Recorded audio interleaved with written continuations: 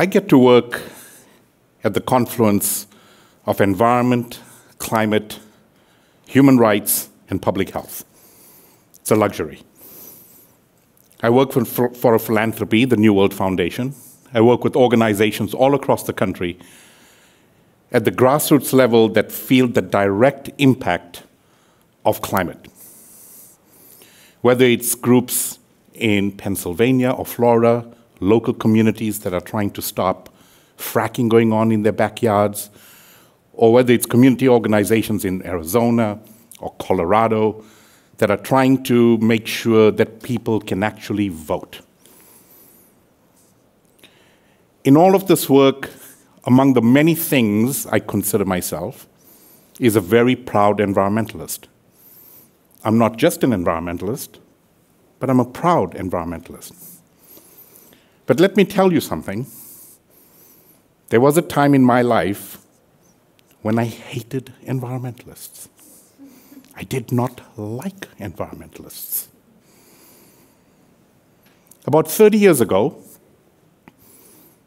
a number of us on our college campus up in Hanover, New Hampshire, were trying to get Dartmouth College to divest its money from investing in South Africa. It was one of the early divestment movements in this country.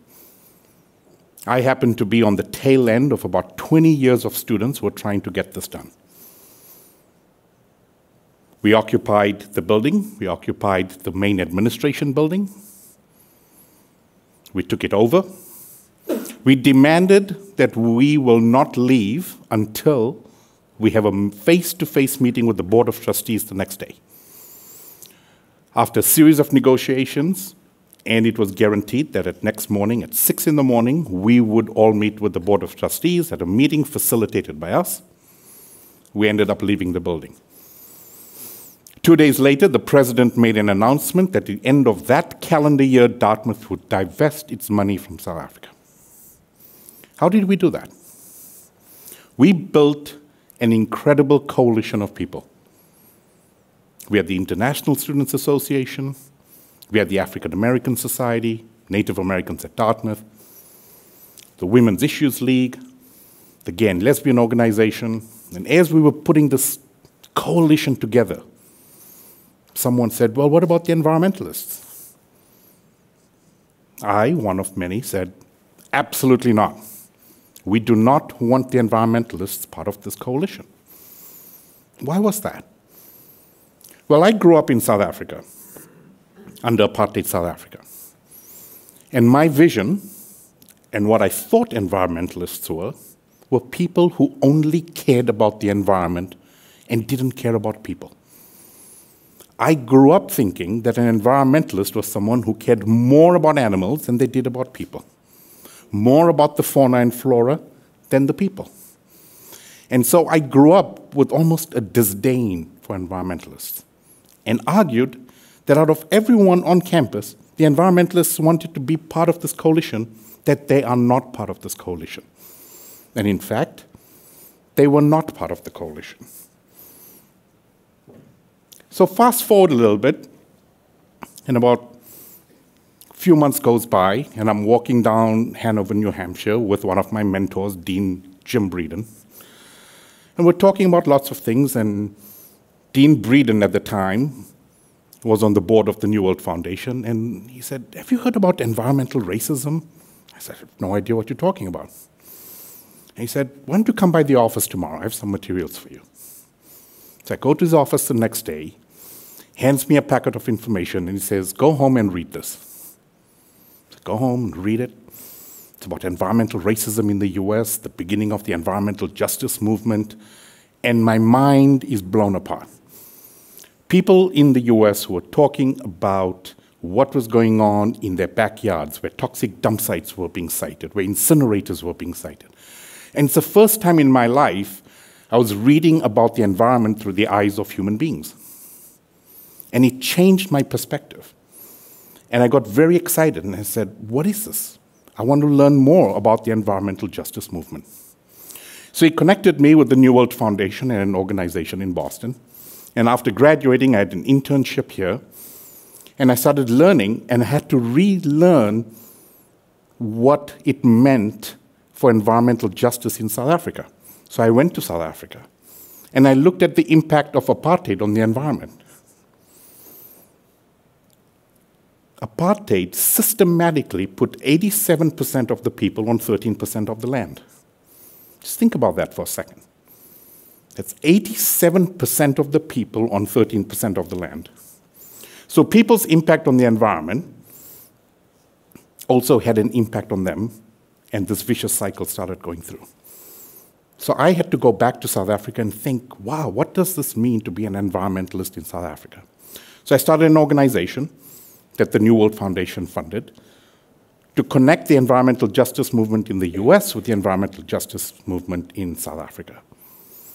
I got a chance to visit West Dallas, Texas, Richmond, California, Cancer Alley between New Orleans and Baton Rouge, where this massive petrochemical complexes are, and see firsthand what industrialization has done to people, people's lives, and their basic human rights. And so it meant for me that I got really involved in making these connections. And a couple of years later, the New World Foundation came and asked me whether I would come and work for them and be their program officer for environmental justice. So I agreed. And this opened up the world and opened up this country in where I got to visit and who I got to be with and who I got to talk to and have direct exposure to some of the most cutting-edge civil rights and environmental movements in this country. As we were doing more and more environmental work, we started realizing that we needed to be involved in the climate space. What does it mean to work in climate? And everyone was talking about 360 parts per million and atmospheric gas and holes in the ozone. I'd gone and got my master's in this stuff, and you were losing me. And I wanted to find a way that we got involved in the climate space in a way that directly impacts people. One way we did that, we went to the Appalachian Mountains. Beautiful mountains. I don't know how much of the Appalachian Mountains you know. It's a biological hotspot. It's the most diverse hardwood forests in the world. The most diverse hardwood forests in the world. Absolutely gorgeous. They're incredible. And yet, what are we doing to them? We're blowing them apart. We're blowing mountains apart to get to coal. We're literally bombarding the tops of mountains to get to coal. It's called mountaintop removal coal mining, to remove mountains to get to the coal. They're in such a rush to get to the coal that even the trees that get cut down are not harvested. They're burnt on site. So I've had the chance to go to West Virginia, Kentucky, work with great organizations like the Ohio Environmental Coalition, Kentuckians for the Commonwealth, go up on Cessna Plains and look at this incredible moonscape to get a sense of the scale of what we are doing to these mountains. You only get when you actually get up on a Cessna plane. And when you come down, you have two reactions. There's only two reactions you have. One is you're either going to laugh hysterically or you're going to cry like a baby. Because when you go up there, you realize what humans are actually doing to the planet. To some extent, I can understand that. But the question that left me was, how is it that we as humans allow other humans to actually do this? And that was a question that perplexed me and really got me thinking, how is it that we're actually allowing this to happen? And so it forced me to really connect with nature. It forced me to connect with what is really out there. And so I had to go back and I had to reclaim some of nature that was out there that I was never exposed to. I went back to South Africa. I learned to become a game guide. I learned how to do tracking. I connected with nature and the South African wildlife in a way I was never taught to do. And in nature, I found that my connection here was something incredibly critical. It fed my soul in a new way. It made me think about how we treat the environment and how we treat each other as people are interconnected. That unless we actually have an appreciation for nature and the environment, we're not going to appreciate each other as humans. So how do we do that? How do we get to understand and appreciate each other through nature and nature through each other? And so for me, there were three compelling pieces when I'm in the wilderness that I continuously think about. But before I do that and answer that, I want to remind you of that conversation I had with Dean Breeden. Because on that street that day, he opened my eyes and my world to something I'd never, ever knew about. But all I had to do was look, and it was there. So it makes me go back to, okay, why do we actually do this? And I think there are three things here that we should be aware of. The first for me is how we treat each other as human beings.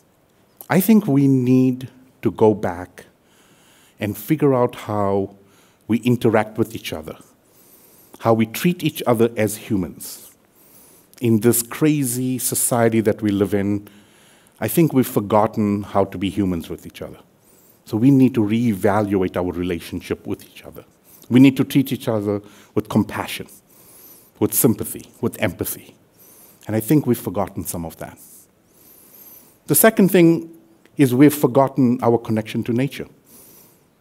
If we want to actually save the world, we have to go out there and experience the world. If we don't understand what sustains us, how are we going to save it? All we have to do is go out there and look. And finally,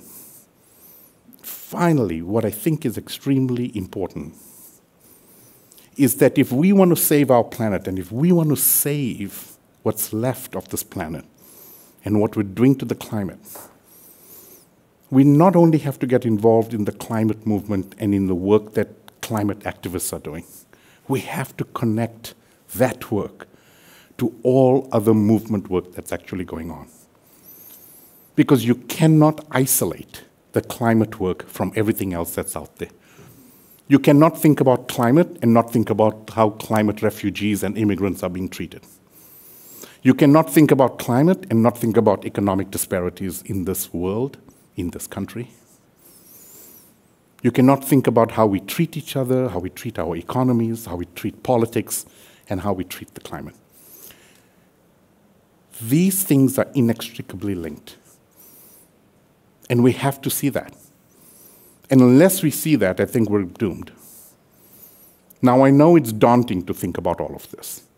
It's very daunting to say, I can't make all of these connections all the time. But I think we have to keep trying. And we have to do better than what we're currently doing. Because otherwise, we're going to continue to operate in isolation, and we're going to continue to operate in vacuums. And I know it's daunting. And so I want to end with telling you that while it's daunting, the famous Nelson Mandela said, it's all impossible until you do it. So together, let's go do it.